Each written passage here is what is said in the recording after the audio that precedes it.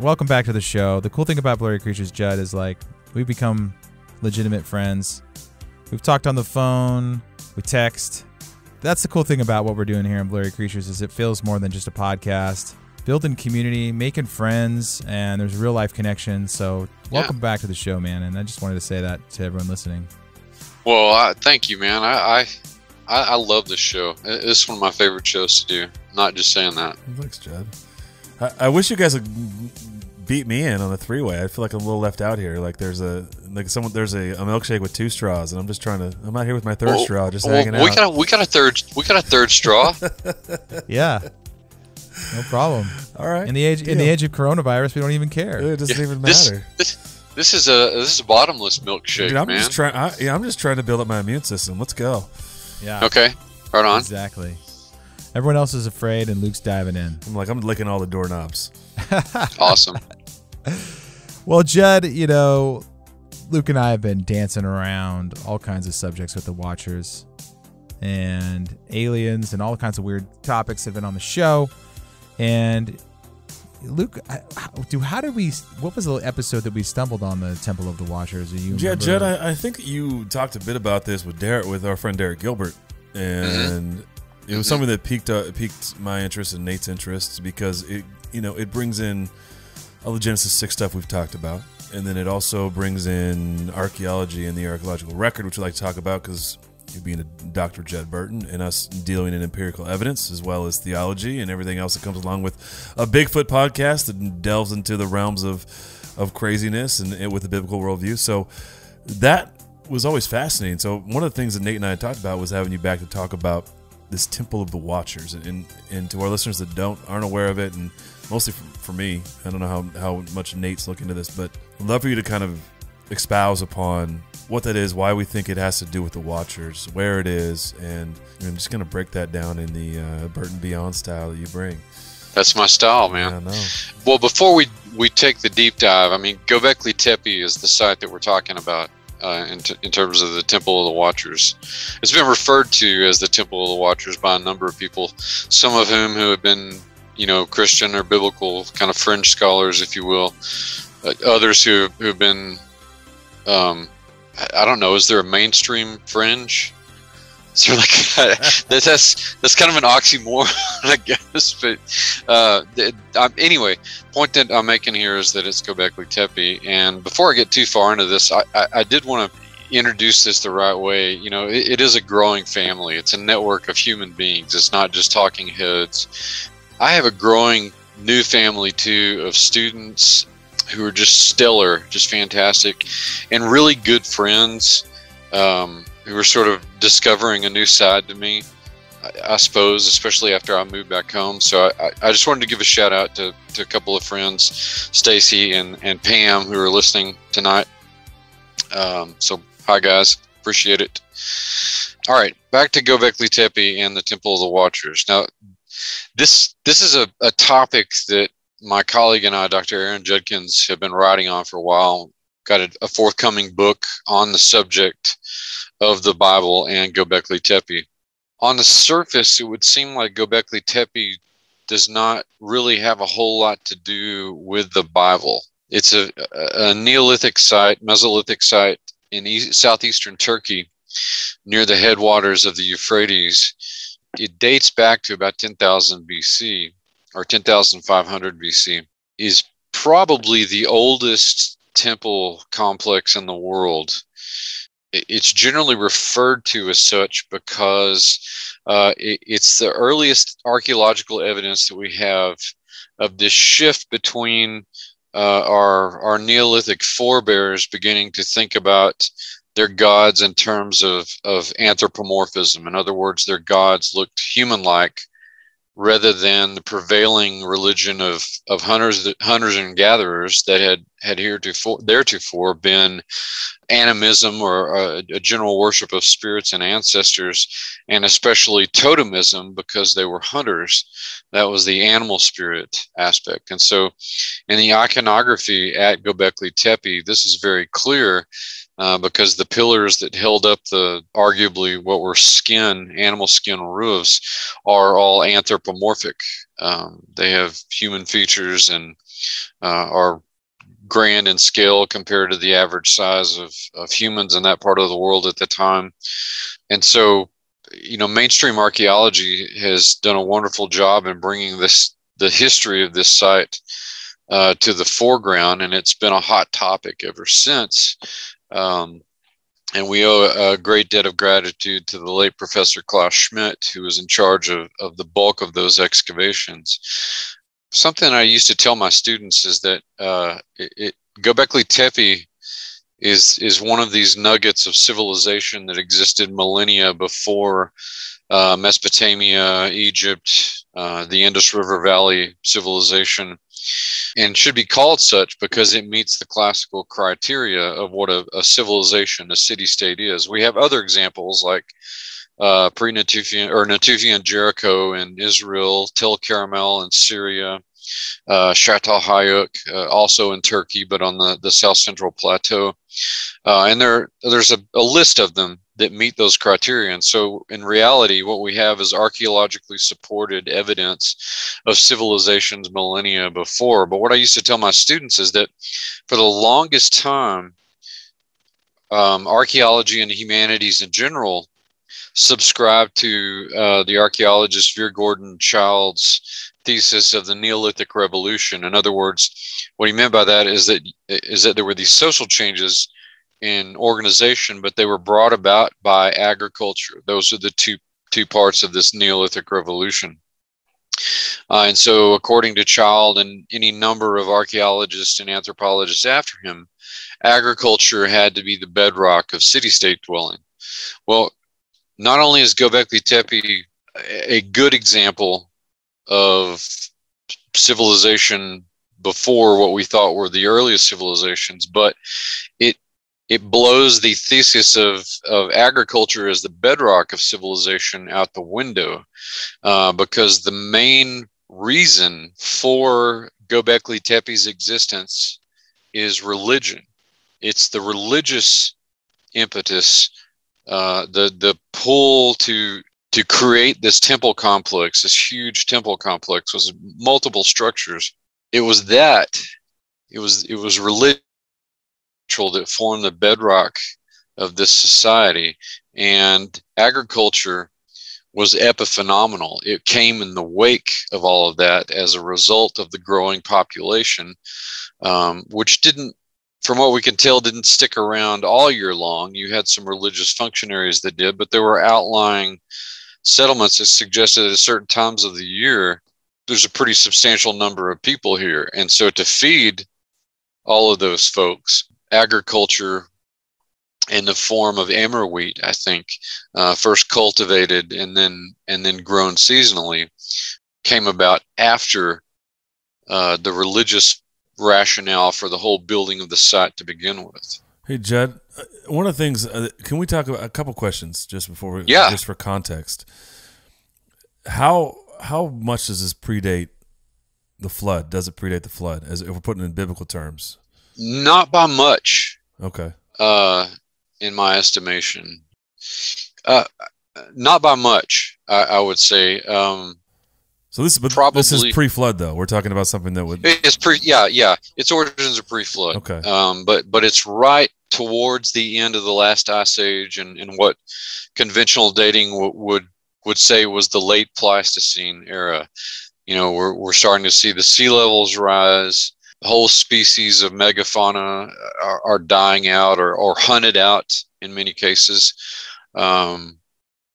leading up to this series of events known as the Younger Dryas period, which I think contributed to the Noahic flood. But yeah, we're talking about pre-flood.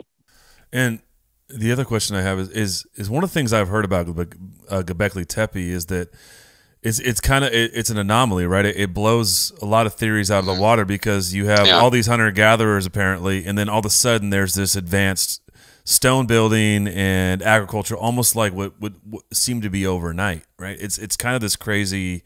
It threw the big monkey wrench. It threw a wrench in this whole timeline that people had assumed had happened, right? Like, oh, well, people just started gathering into more communities, and they started ag, like you were saying. But this is just like all of a sudden there's there's a megaliths and stone circles and temples when there wasn't really organizational habitation, I guess you would say, like up to this point. Right. Don't you mean hominid wrench instead of monkey wrench? Hey, there he is. You opened the door. I had to do Hey, I gotta serve a few of those up for you, right? That's right. That's right. I'm sorry I didn't throw you the signal. No, I'll remember good. that next time. Just give me the. It's funny. You know, it's funny that the baseball references. Nate and I were exchanging texts this week, and it's a really dumb inside joke, but we went to a giant mound. This is really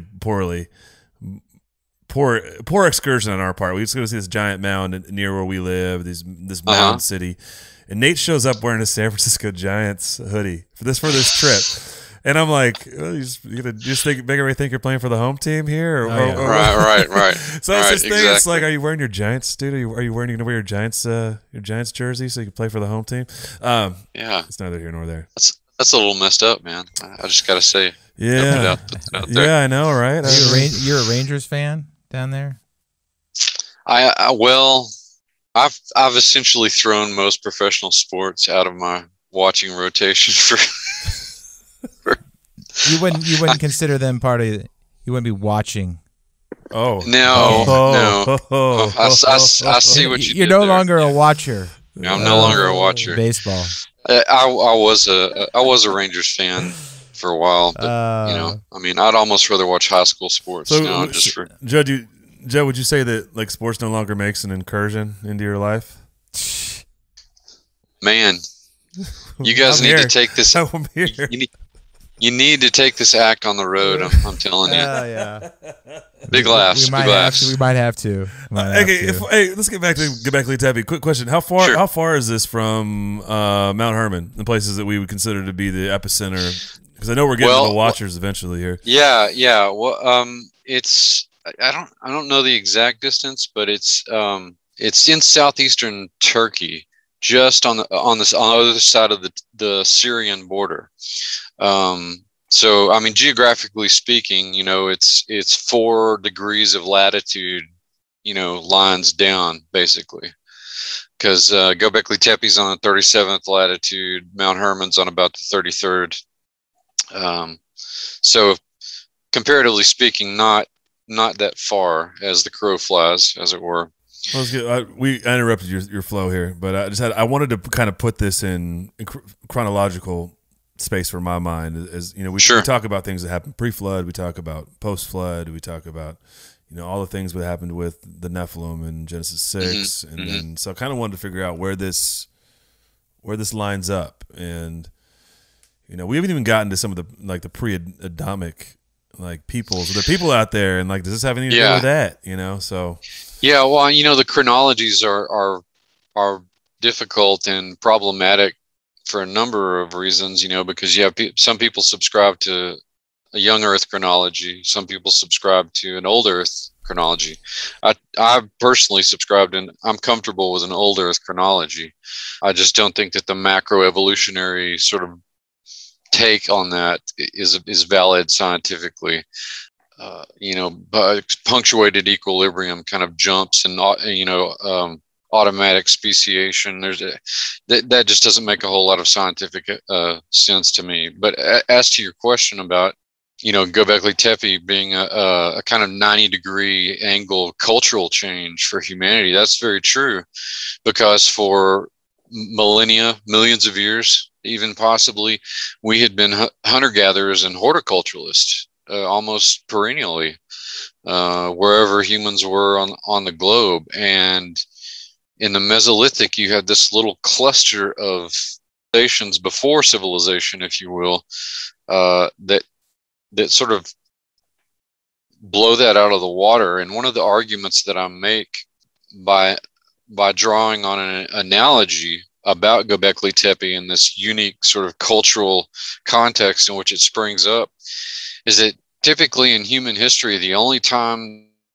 kinds of drastic changes take place, and we're still talking human agency here, and I'm taking a page out of Jared Diamond's approach to world history. The fellow that wrote Guns, Germs, and Steel, if you're at all familiar with that, he and I have some theoretical differences, not the least of which is evolution, but I do find his analysis very interesting. And he says that it's a history of the world, but the Guns, Germs, and Steel uses the clash between the Spanish on the one hand under Pizarro and the Inca under Atahualpa on the other hand. So the old world and the new world clash in the early 16th century. And the argument that he's making is that the reason that it was so drastic a change and such a irreversible turn for indigenous societies in the New World is because of all of these causes that had been set up in the Old World millennia before the Spaniards even arrived, starting with geography. The Eurasian continent is long east to west. The North America and South America are long north to south. And he posited that it was, once agriculture emerged, once animal husbandry and civilization and metallurgy and all those kinds of things emerged, it was easier for them to spread out along similar latitudes because the climate was similar, the terrain was not terribly different. You didn't have those kinds of obstacles, whereas in the New World, when civilization and agriculture and things like that sprouted up, basically every climate on the planet and every geographical obstacle on the planet kept that movement exponentially slower than what you saw in the Old World. And he also talks about things like epidemiology, because people in the Old World had herd animals like cattle and sheep and horses and pigs and goats and things like that. They were exposed to the diseases in those herd populations, and over time, became somewhat inoculated over them, like bovine diseases like anthrax and smallpox. So by the time they get to the New World in the 1500s, the Spanish, because of things that started millennia before that generation was even on the earth, they were set up not because they were braver or more capable or better people or what have you than the indigenous population in the New World, but people in the New World had no herd animals. They hadn't been exposed to these pathogens. I've already outlined the difficulties of the spread of culture in technology and things like that in the New World. And so because of these distal causes, you had this great drastic change, largely detrimental and arguably irreversible on not just the Inca, who were the test, sort of the test subjects here, but all of Native American civilization suffered from both military and conquest depredations, but perhaps even more so the sort of unconscious biological warfare that was taking place. Now, I also think that there was an outside influence in these early civilization examples, but the kind of distal causes necessary to set up this superior race, if you will, superior in terms of technology, in terms of what they were able to do. We're talking about, if you want to start with geography like Diamond does, we're talking about extra dimensional geography. And the argument that we're making in this book is that it was the Watchers. They were the only ones who could come in, this outside influence, and make this drastic change on humanity. Otherwise, statistically, it just doesn't make a lot of sense. Quantitatively, it doesn't make a lot of sense for this kind of cultural shift to take place almost, in the blink of an eye in terms of geological history, in terms of longitudinal history. And so you're left with, when you turn to the supernatural as sort of the missing variable in this equation, and things start to fall in line. And I think you almost have to, especially when you consider the reason for the building of Gobekli Tepe in the first place. And I mean, you make a great point. And that's kind of what I was getting at, is that you have a sudden infusion of knowledge and technology out of seemingly thin air, which obviously we know that's that's right in the playbook of the Watchers, right? It's to hand this knowledge and this secret and this mystery religions and this mystery knowledge and to precisely. To I mean, they offspring. set them. Yeah.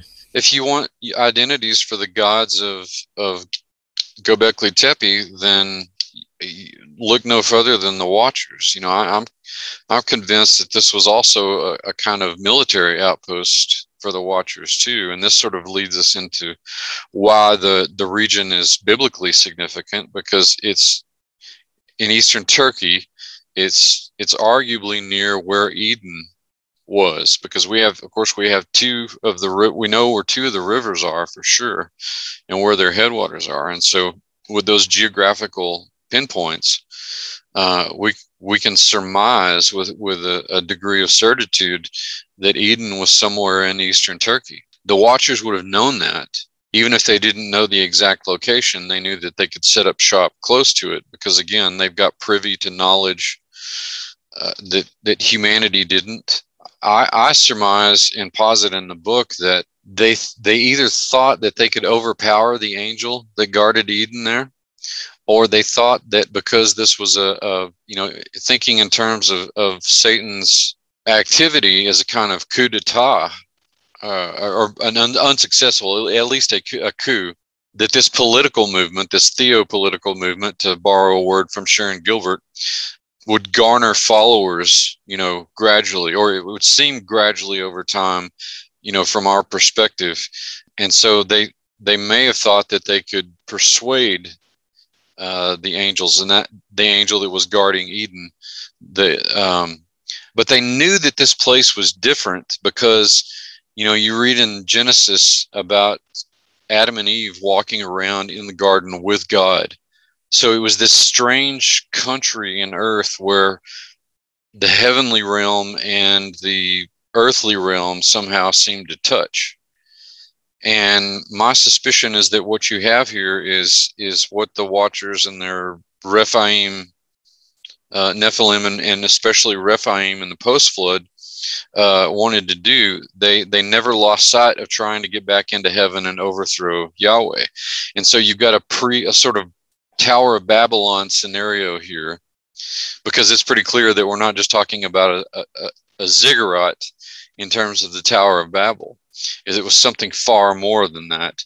I think that they thought they could weaponize somehow what was at Eden to be able to do a similar kind of assault on heaven, and use, if you could use the word technology there, to try and use it in a similar way that you see Nimrod doing that with the Tower of Babel in the post-flood world. Because this seems to be one of the things throughout the biblical narrative that's constantly on the minds of the Watchers first. Clearly it still is, even for the apostate angels who are chained up, and their forebears, their minions, the demons. Yeah, it's interesting, Judd. Like, do you think it was, when you talk about military, I mean, one of the things we talk about is when humanity is ejected from the garden, God places an angel with a flaming sword at the gate, right? Bible's pretty specific about that.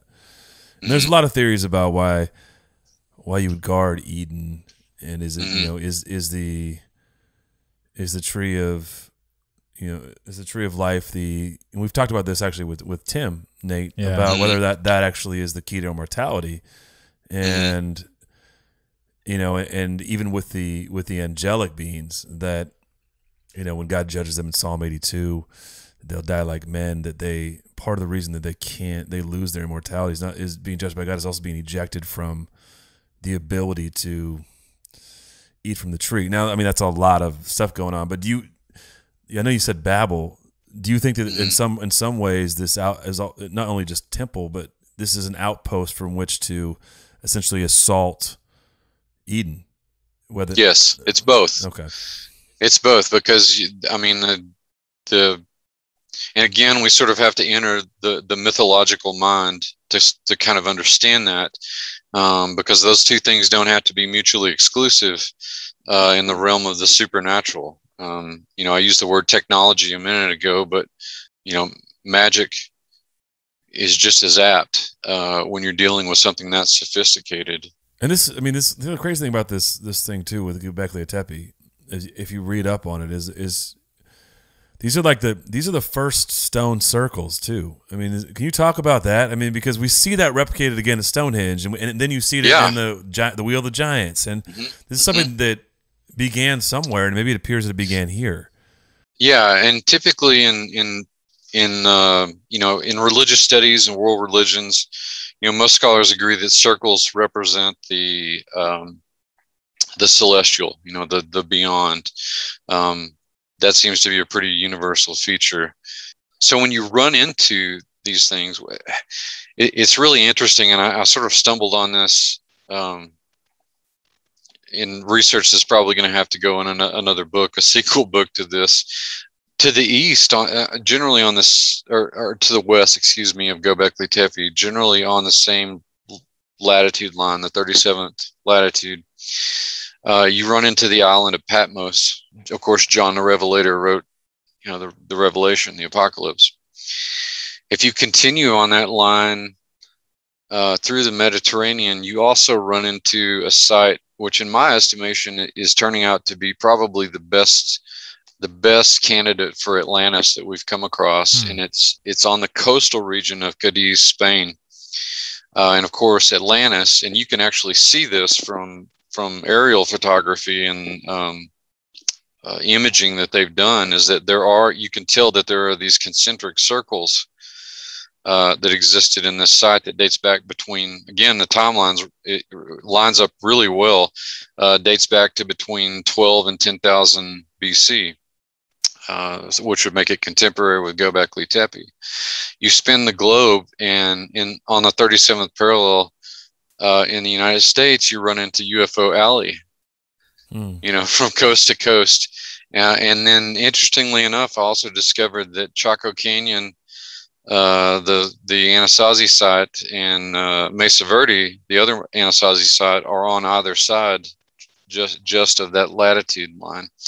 Of course, both of those sites contain extensive kivas, the circular sort of pit temples or pit shrines that the Anasazi would worship in.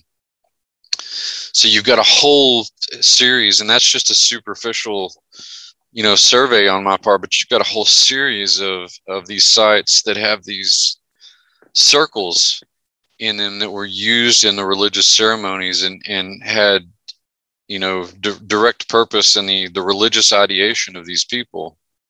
I find that because it's on the 37th parallel, I find it hard to believe that that's incidental. Judd, why is that? I mean, because we haven't really talked much into this, and so I think this is a really good topic, or just even a good caveat.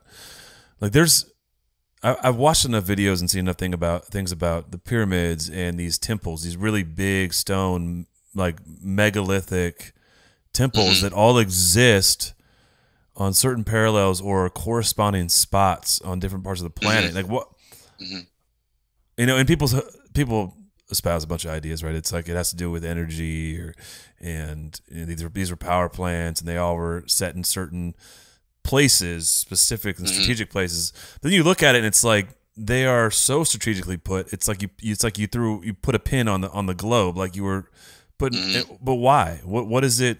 In your mind, what's the significance of the 37th parallel, or the lines that fire the pyramids on and the temples on? Yeah, well, that's a fantastic question. I mean, I'm still grappling with it myself, but clearly, there's something to be said about the thesis about ley lines, is what they've historically been called.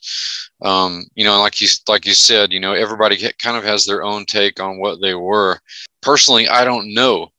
I tend to think that they had something to do with the facet of stone technology that we're least familiar with. Of course, we're often, when most people hear stone technology, they think lithics, they think, dart points, spearheads, flint knives, rock hammers, that kind of thing.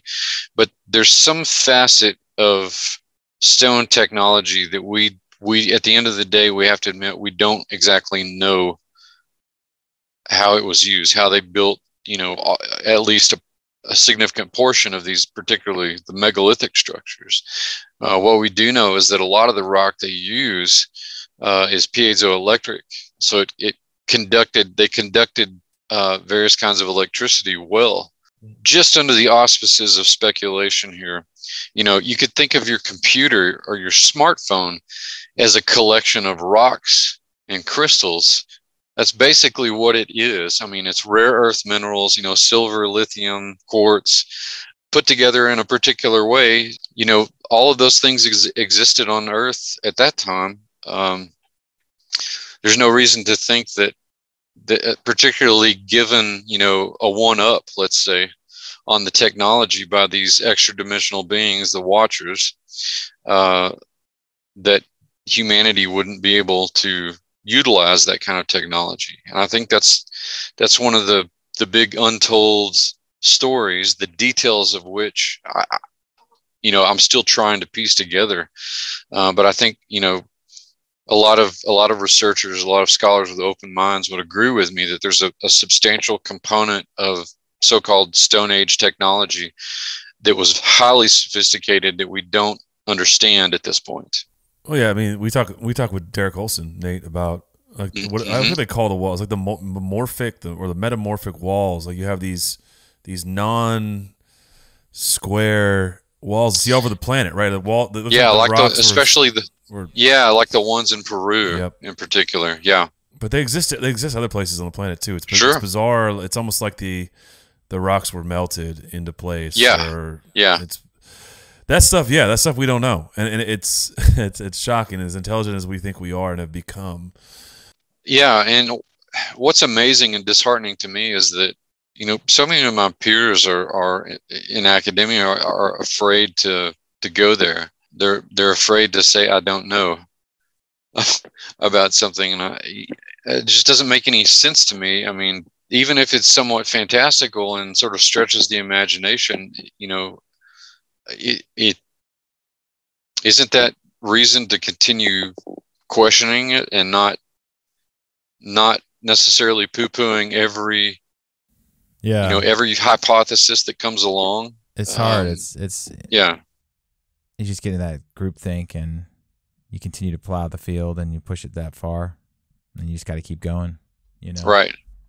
That's what a lot of what we hear on this is just, people are very initially pretty skeptical that how could all this stuff just be so easily hidden, and how come no one talks about it? The more society barrels on, and like all things that are helpful for you to make sense of the world seem to be hidden, right? Mm-hmm. Yeah, in a lot of cases, yeah. Seems like by design. Well, I'm sure that's part of it. You guys have heard me talk about early civilizations before, these, civilizations before, like we're talking about today, before Mesopotamia and Egypt. And there's a real issue in the textbook industry and the publishing industry for college textbooks and high school textbooks that deal with ancient history and world history.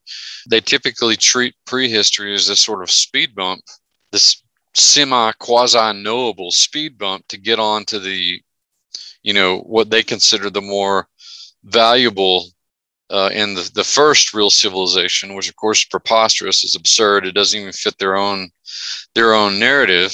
But Mesopotamia, Egypt, the Harappans, those are the big three that are pushed as the earliest contenders for civilization. When if we use the same criteria that we judge those civilizations by to look at sites like Gobekli Tepe, Çatalhöyük, Natufi and Jericho, Tel Karamal, et cetera, then we, at the end of the day, we have to say that these are also civilizations, and they are 7,000, 6,000, 5,000 years older than Mesopotamia, Egypt, and Harappa.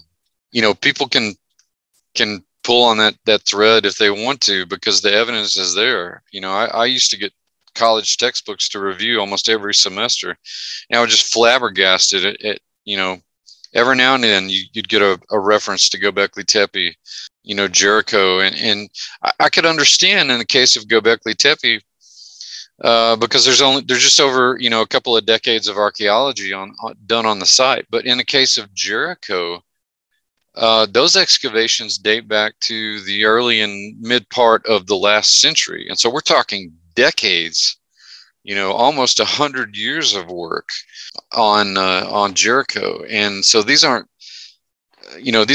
sort of academic rhapsodies to say that these things were civilization. There's tons of quantitative archaeological data to support that these were civilizations. Judd, if you put on your mythology hat here, and I've got it on. Yeah, I know. You do actually. And we talk about the actual building of a temple, right? This is the first. This is maybe the first. Mm-hmm. What? The first? Is this the first? Is this the first? Yeah, this seems to be the oldest temple in the classical sense. Yeah. Mm-hmm. What do you think the purpose is here? Is this a?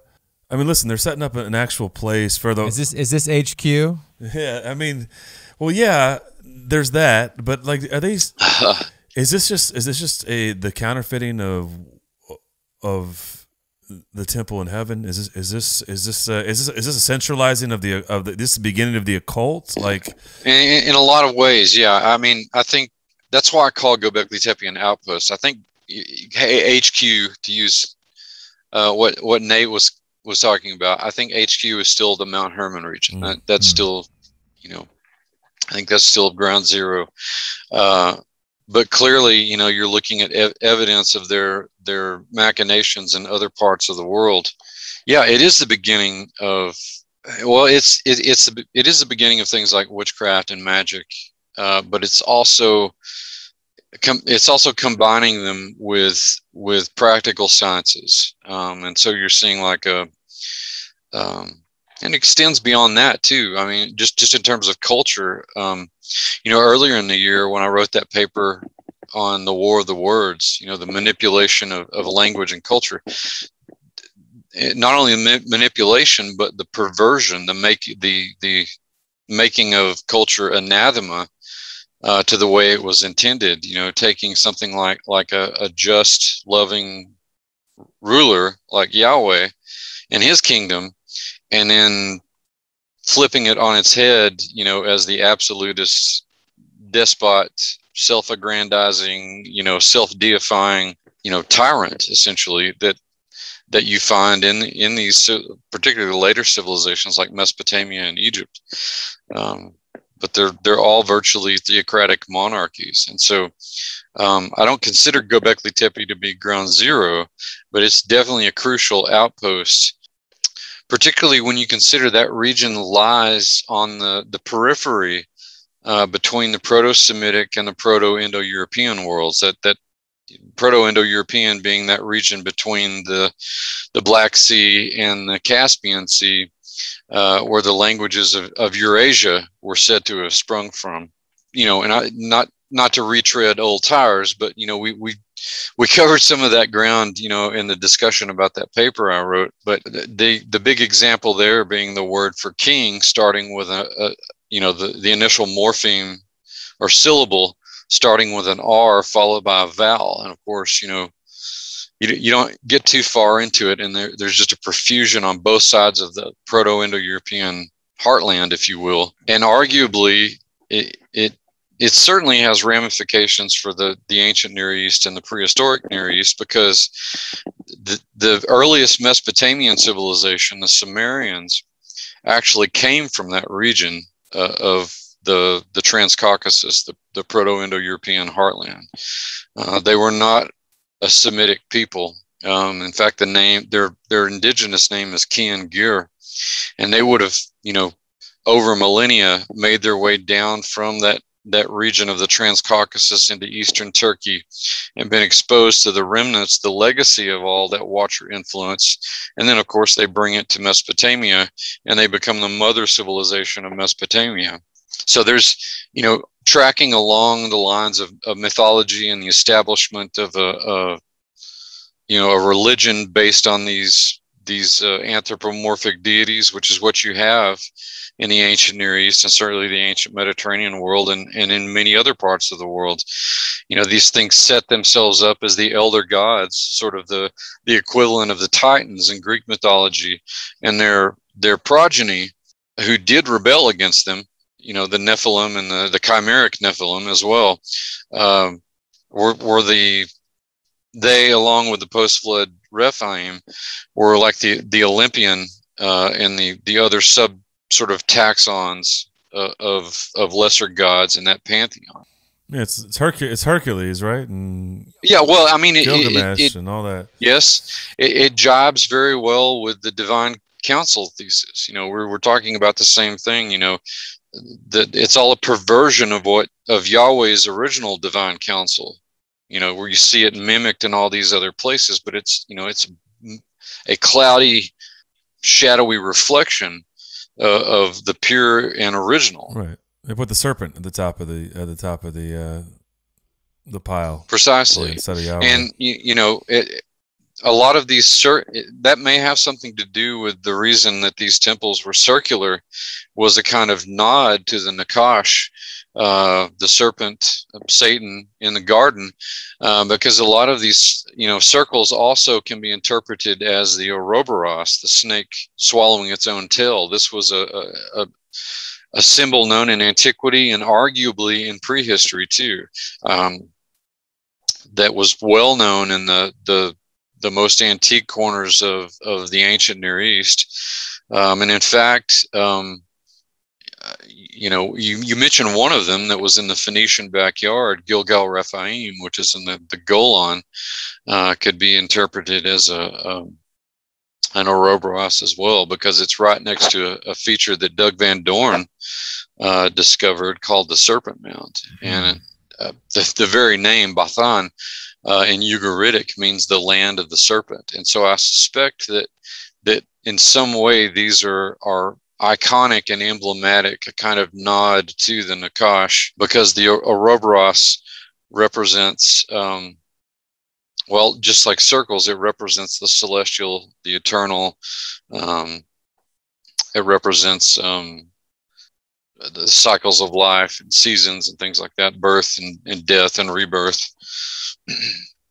And what do you think about like modern day like films, like some of the the Marvel movies that are kind of hinting at a lot of this stuff?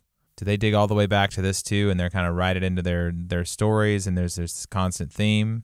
Like a great external threat is headed towards the planet, and it's going to take these unique individuals to repel it, something along those lines. Yeah, like just the themes of there's these demigods of old, and it's kind of repackaged in a new thing, and it seems like the same story is being told over and over and over and over again. But we're talking about the original, the OG. Right.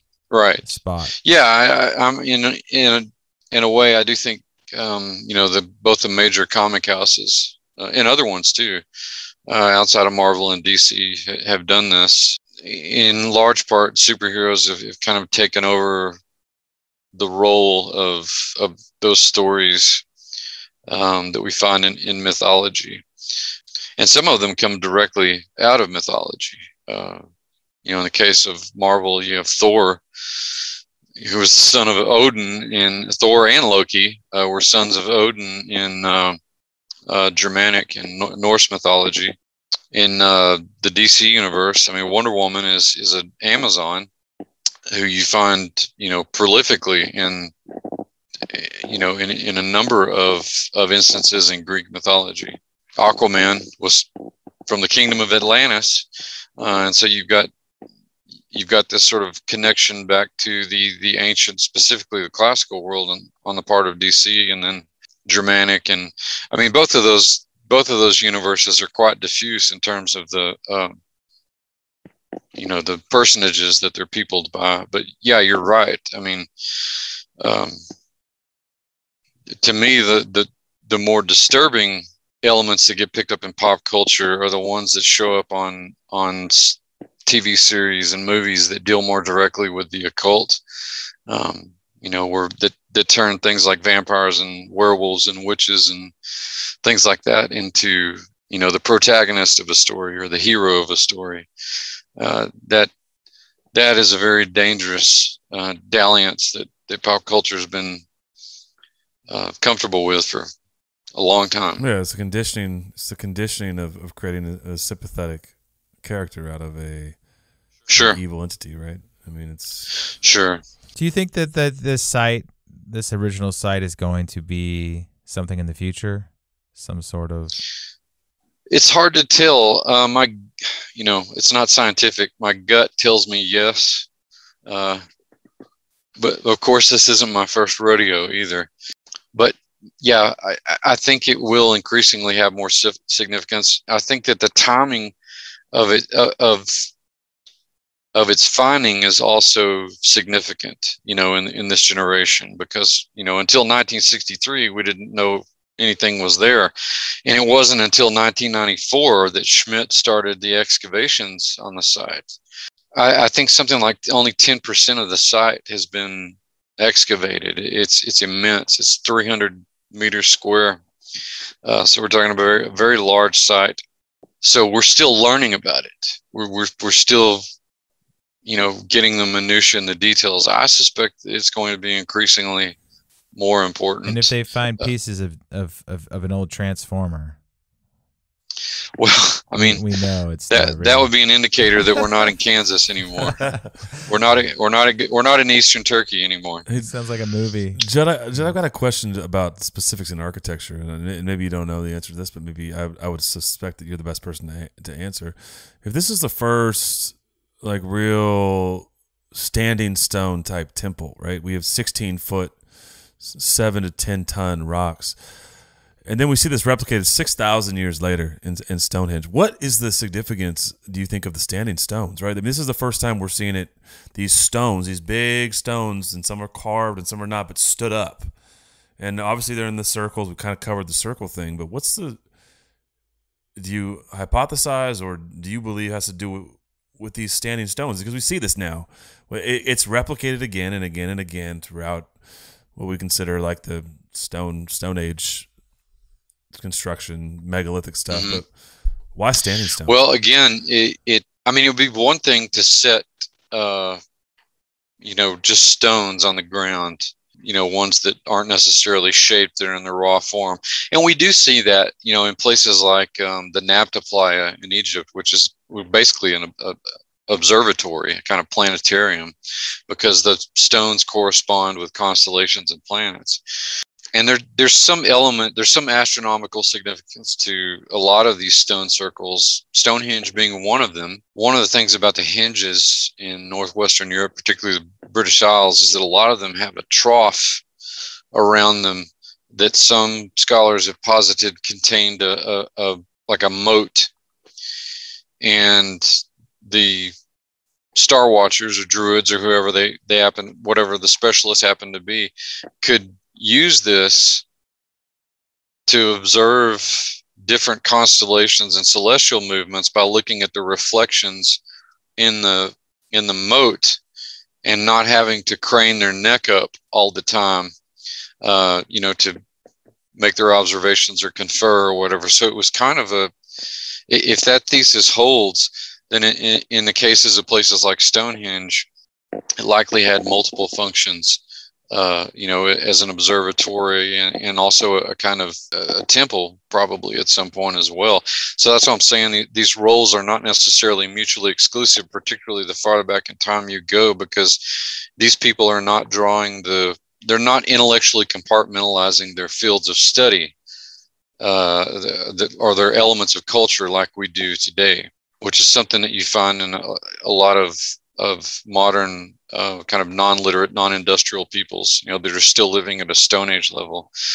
But as for Gobekli Tepe, where you have these clearly anthropomorphic pillars, in my estimation, this is another, reflection of a kind of council of the gods. This is the model that was, it was taken directly from heaven, and as I said, it was perverted for the fallen angels, the Watchers, their own particular uses. At least to some degree, the circles in a lot of these sanctified sites are representations of that divine counsel, or a perversion of that divine counsel, if you will. And again, this is very much congruent with the conventional idea that circles represent the celestial, they represent the heavenly, they represent the beyond. one of the things I think about is like how you see these progress, right? You go from Gobekli Tepe to the Stonehenges, and then you get into Egypt and these, you know, more what we consider organized civilization, and Sure. become these phallic symbols, right? You have these obelisks and stuff, but it started or statues that have, you know, that appear more animated. You know, Sure. you talked about why did they stand them up? Well, I think that's part of giving them the imagery and visual tonality of animation. You know, that these are not just, you know, stones on the ground, but they're meant to represent movement and posture and things like that. Do you think that like we talk about the idols of the biblical time, where they took these idols of stone and wood, and they essentially tried to do their things to have these inhabited, right? It wasn't that the stones or the wood were anything particular, but they tried to have these spirits and these entities inhabit these. Do you think that's maybe some of what was going on as well? Were they having these? Absolutely, because that idea of you know, what the ancient Polynesians called mana, and it became kind of the catchword for animating force, you know, in the field of anthropology. You know, this belief that there was a living force within everything, you know, with rocks and plants and animals and people, the sky, everything had this in it. And so because you're looking at this, you know, almost laboratory example of the transition between animism, totemism on the one hand, and the worship of anthropomorphic gods, they're still, in terms of ideation and culture, they're still very close to that idea of some kind of spirit indwelling. And now that they have identities, easier is probably not the right word, but it becomes more organic or natural for them to think of a spirit inhabiting these, what for all intents and purposes were statuary and idols at the site of Gobekli Tepe. So it wasn't that much of a jump to believe that, and I think that's an astute observation on your part, because that becomes almost a perennial feature in the religions of the ancient world. Yeah. So, Joe, I think I've got one question that maybe one final question, and actually I was reading this article this week about the rebuilding of the third temple, right? And how there's biblical prophecy about how the temple will be rebuilt in the final days, and there's talk about how the Sanhedrin are working on, or we're pushing some of the mayors of Israel to actually, you know, to begin the reconstruction of the temple, and we find that in biblical prophecy. So my question then, we talk about Gobekli Tepe and these ancient temples of the Watchers. Do you think that there is a strategy? I think Nate kind of touched on this a little bit. Do you think there's an adverse or a other side of the coin strategy that some of these ancient sites of defilement and to the Watchers and to the darkness will also be maybe I don't know, rebuilt, but reinvigorated or reused or repurposed in the same way that we see the temple going to be at some point rebuilt in Israel? I think so. You know, and we've really kind of been seeing that. You know, I would say, you know, really ever since the Renaissance, you could argue, you know, kind of the beginning of the early modern period,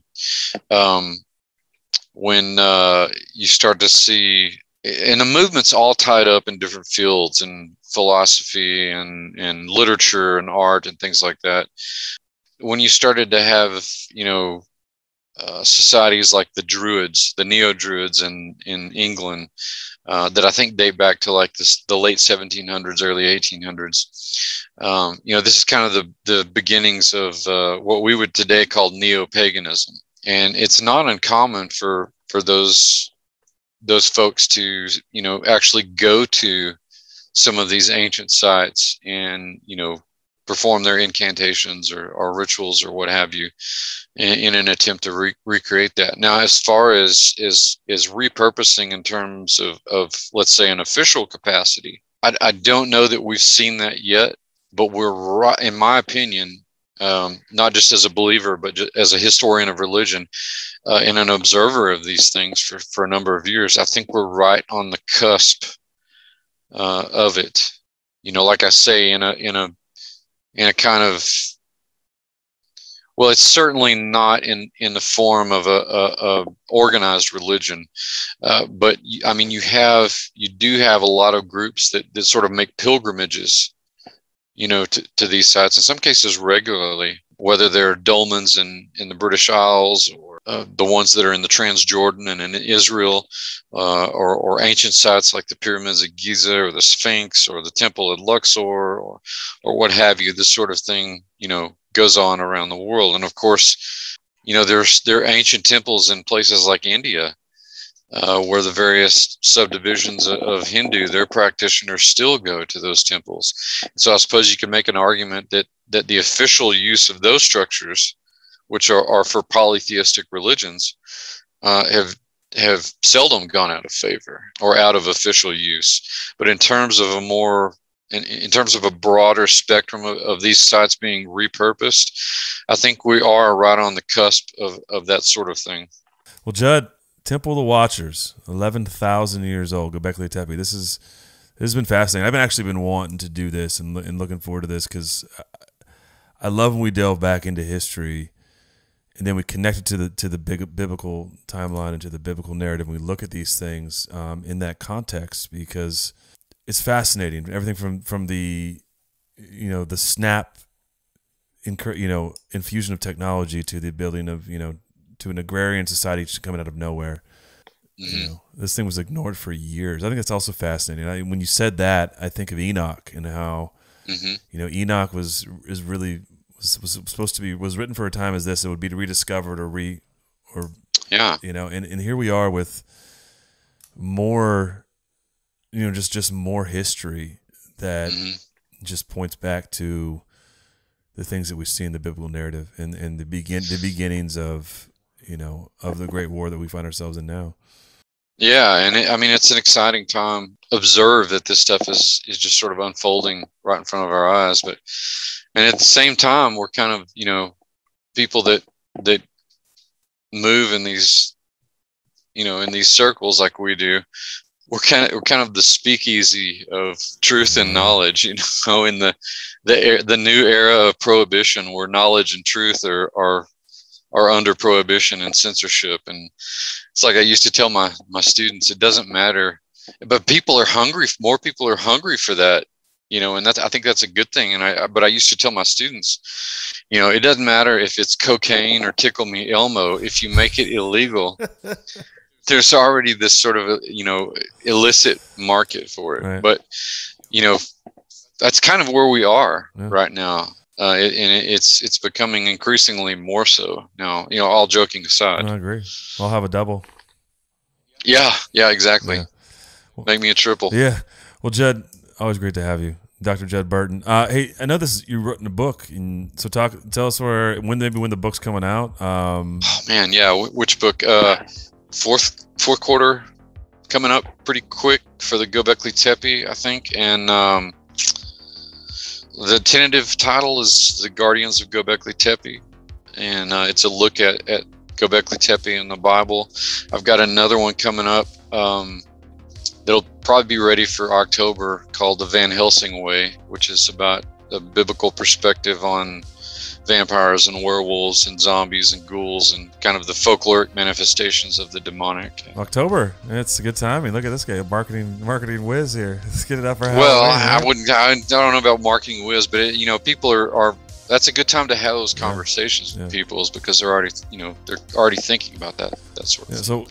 So follow Judd on Facebook. I know we do, and Judd, I know you've got your courses as well. So if you want to plug those. Yeah, absolutely. And I'm garnering new students every week. This is sort of the material that gets left out of the seminary, education. And so if you want that, you can get it here. All 6 of my programs are on sale this week for $105 each. that's one of the lower sale prices that I've had, but I think that this material is so crucial for this time. I want to give people the opportunity to delve into it, and I've got something there for everybody. There's the biblical anthropology, that's culture and history. There's biblical demonology, speaks for itself. Preternatural morphology, which has become the sort of Monsters 101 class, very, very popular. World mythology, which would have bearing on what we talked about today. In an ancient Near East, and also a Mediterranean civilization program as well. Judd, I'm getting in one of these times, Judd. I see it all the time. And I keep thinking, man, when my work slows down a little bit for me, I'm coming. I'm gonna be in the front row, annoying the heck out of you. I can't wait. I can't wait, man. I know you'll be a great student. And when you finish, if you go into the graduate studies, I'll even put Dr. Meme on your certificate. Now we're talking. There you now go. we're talking. Although the funny thing is that Nate is actually Dr. Meme. I just get the title. We'll have to come up with a suitable appellation for you too, then, Right. Luke. I like it. With a picture of Chris Farley on it, of course. Only Chris Farley. No. That's it. But likely by the time you get all this edited and put up, the week will have ended. But I tell you what, for your listeners, if they'll just email me at professorburton@yahoo.com and put Blurry Creatures in the subject line, I'll give them the sell price, the 105 sell price. All right. Deal. You heard it here. Thanks, Judd. Yeah. Judd, Thanks for Absolutely. coming on, buddy. Always good to see you, Judd. My pleasure. Thanks, guys, for having me on. Absolutely.